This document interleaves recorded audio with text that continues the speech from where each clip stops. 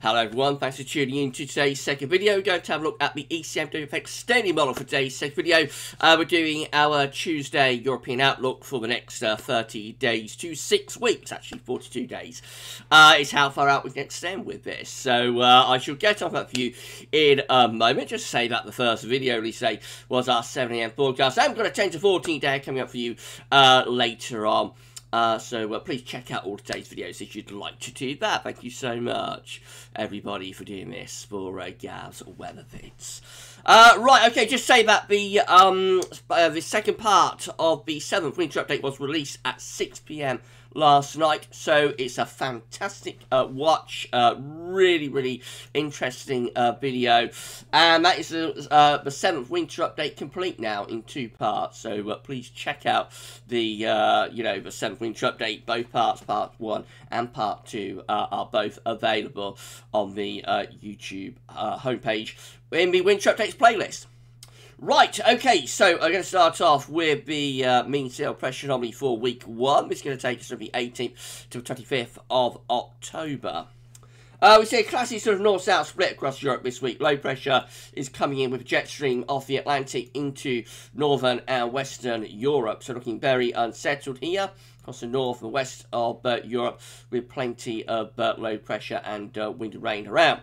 Further south, got high pressure from the Azores reaching into southern Europe, so much of Mediterranean, particularly the western part of Med, is under high pressure, and in between we're going to have a strong jet stream pushing through a little bit like that. So it's going to be an unsettled week this week.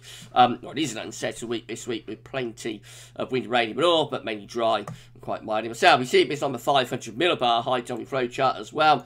Low pressure is in off the Atlantic into northern Europe. High pressure at the same time is reaching in from the south in the Atlantic into southern parts of Europe, and in between again we have that westerly jet stream moving in from the Atlantic into Europe.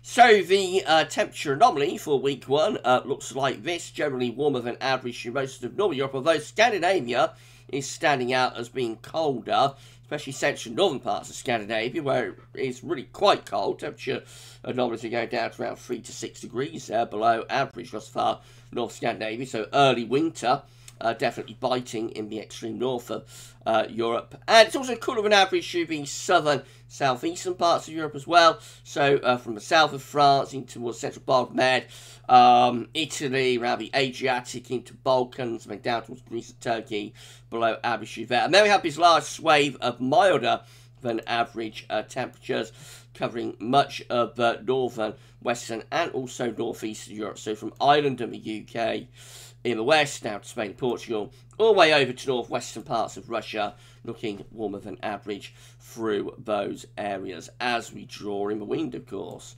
from the southwest. And the precipitation anomaly looks like that. You should expect a bit of a northwest-southeast split, so much of northern and western Europe coming out with above average precipitation. Of course, it is quite wet over Scandinavia, and most of that precipitation, especially central and northern areas, will be snow, given the cold temperature anomaly. Further southwards, it's wetter than average through the UK, through Ireland, through the Low Countries, Belgium, Holland and Netherlands, much of Germany, especially western Germany, looking quite wet as well. Denmark also looking wet, along with the rest of Scandinavian peninsula. Northeastern Europe is also looking pretty wet as well. So, yeah, we've got these northeastern areas looking quite unsettled through there. Go further south, though, it does get significantly drier. Anywhere from France southwards, it's driving out, especially so from the central and western bowl of the Med and into Spain and Portugal, where it does look very dry, actually, at about ridge of high pressure. So a warm, dry week coming up for Spain. If you fancy a little bit of a late holiday, excuse me, down to Spain, then it does look like they're going to have a very warm and dry week this week. Southeastern parts of Europe, again, looking a little bit of a dry on average side at the Black Sea, and then these eastern parts of Europe also are a bit on the drier than average side.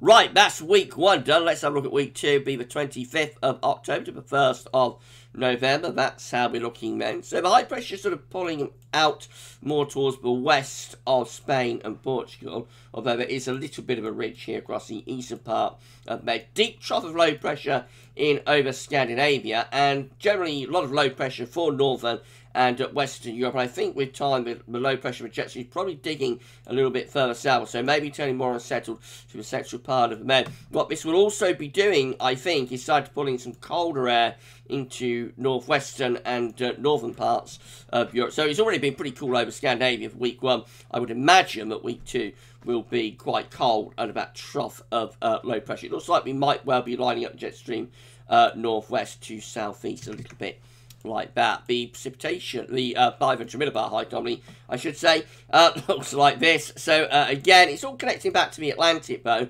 So low pressure in off the Atlantic into northern West Europe, high pressure pulling out to west of Portugal. So it looks like I've got a bit of a northwest southeast alignment to jet stream there through the last week of October, but still looks unsettled, really, doesn't it? Especially many northern, central and western parts of Europe in particular.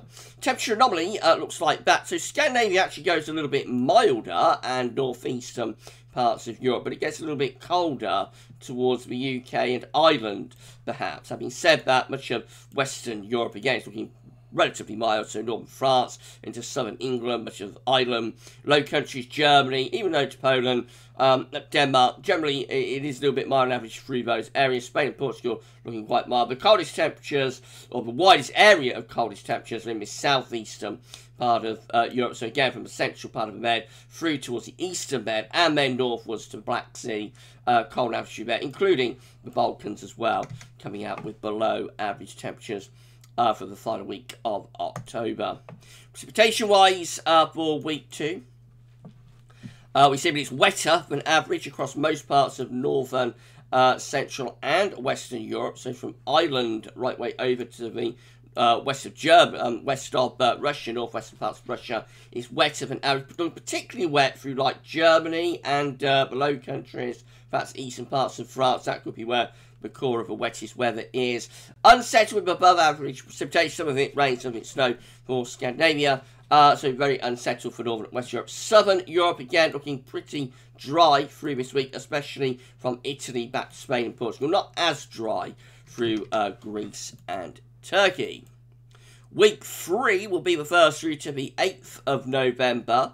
So now starting to raise pressure a little bit towards Greenland, beginning to send this low pressure perhaps a bit further south. It does look like an unsettled start though to November, with low pressures widely really across many northern and west parts of Europe. We have got some higher pressure here left, a legacy of higher pressure towards the eastern part of the Med, but overall much of Europe actually being covered by low pressure, and especially so for these western parts of Europe, a little bit interestingly.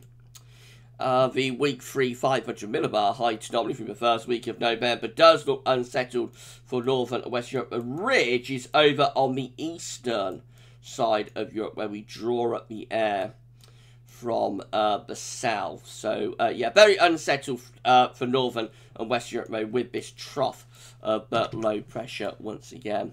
The temperature anomaly from the 1st through to the 8th of November, widely milder than average, although the extreme northwest, so Scandinavia, UK and Ireland, standing out as being a little bit cooler actually in this week, close to average there, maybe a little bit cold now in northern Scandinavia. Also Iceland and Greenland looking cold on average. Other than that though, it's a sea of above average temperatures right way from Spain and Portugal all the way over to eastern Europe and western parts of Russia, widely above average. And the week 3 precipitation anomaly, northwest to southeast split, so northwestern parts of Europe and generally Western Europe actually. So you know, it extends all the way up the west side of Europe from Spain and Portugal to the UK and over to Scandinavia. Above average precipitation there. The southeastern part of Europe, again from Italy to Black Sea, southwards to Greece and Turkey, drier than average down there.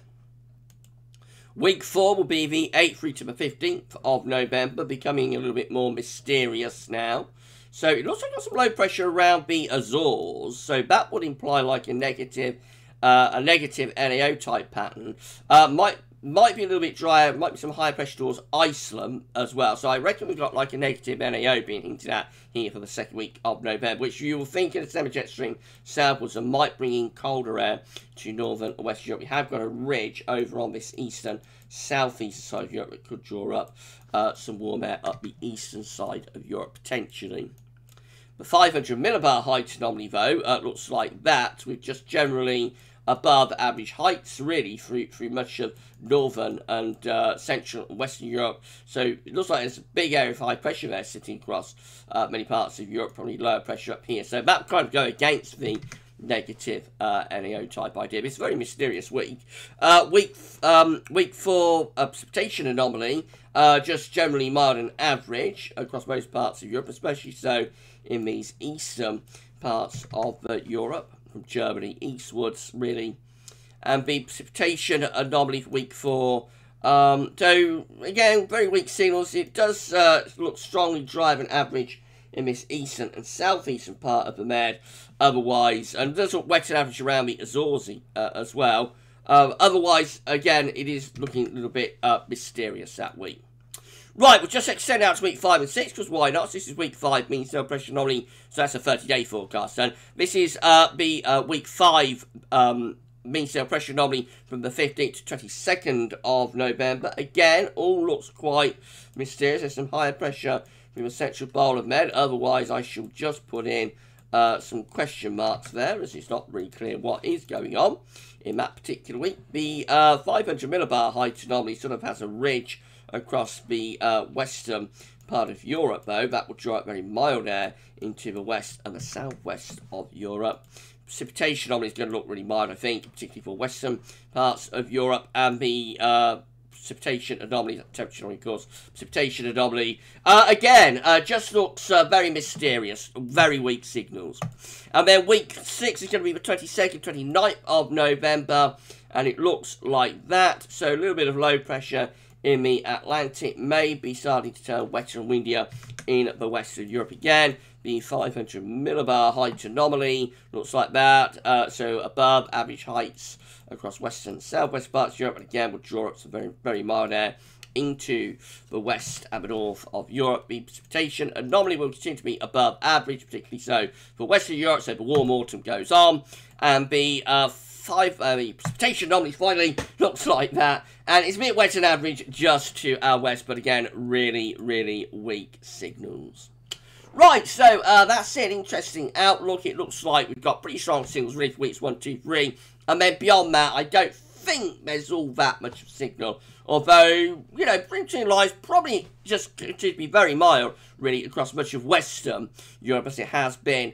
You know, been in a long, long run of warm weather right from early September, and that just goes on, if this is right, you know, right the way to the end of November for Western Europe.